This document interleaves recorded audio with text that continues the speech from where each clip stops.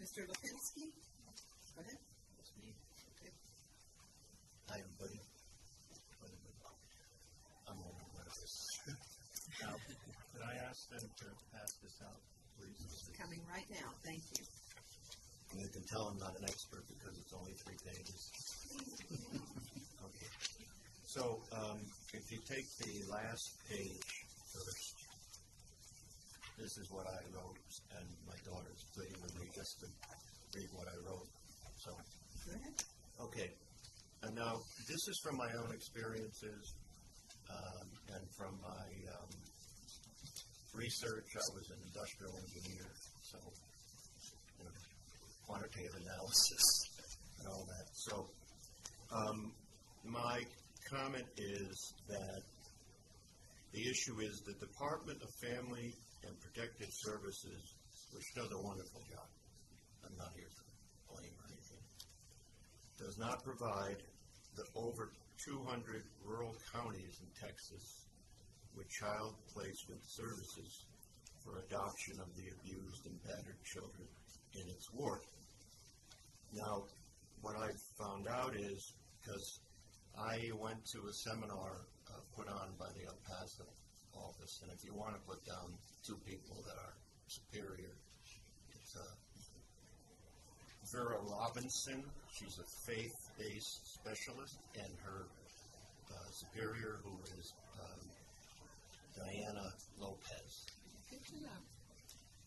Well, when we signed up, I decided to want to adopt kids. I'm retired, so I have all day, every day. And so, anyway, we made out the application. I was about to take their, what they call pride. Oh, boy, I better go. All right. Contracts. In other words, they contract with CPAs to provide these, adoptions. But only currently, and it's nobody's mistake, in the county in which the office is. So if you look at this map, anything in white or light tan, 251,000 square miles and 5 million people, don't have the coverage necessary from the CPA to adopt.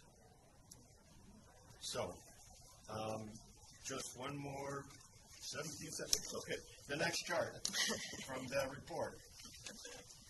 This is the flow chart. I was an industrial process engineer, and it shows you from day 1 to day 365 what the courts take, right? And at the bottom you can see it says it also another 6 months. Well, what I'm recommending is, and adoption is way down here, right? What I'm recommending is that the department plus the child placement agencies work together so that the CPA person knows the child from day 1. I mean, we know all these children want love, right? And there's nobody to blame for it. But as you can see, all the pictures are different.